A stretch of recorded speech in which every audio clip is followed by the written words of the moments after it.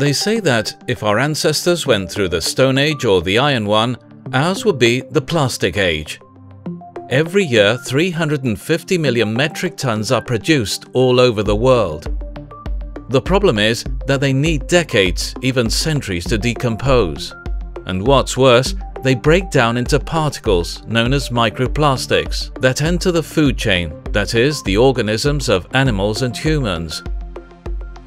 Besides recycling, there are biodegradable and sustainable alternatives.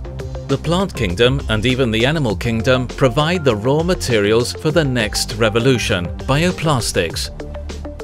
Polylactic acid, obtained from the byproducts of corn crops, can be processed to manufacture bottles and containers used in the food industry. The wheat and barley waste from the beer brewing industry has also been recycled into biodegradable six-pack rings. Starch found in potatoes or tuberous plants such as cassava is another ally. This biomolecule allows us to produce shopping bags. One of its drawbacks, however, is that it drains food resources. Fungi are a fascinating organism, as well as a potential alternative to plastic. Specifically, the mycelium, the thread-like structures they use as roots.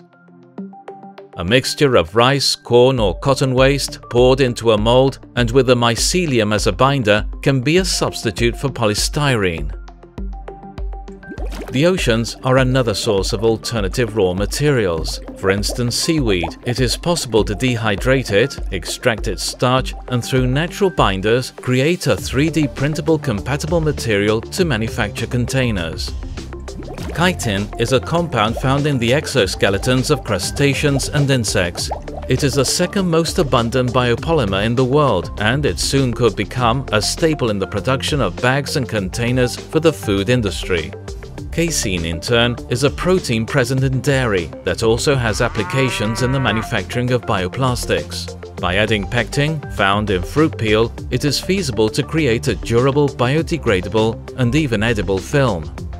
It is still early to tell which of these materials will become prevalent, but science is undoubtedly working hard to carry us to the bioplastic age.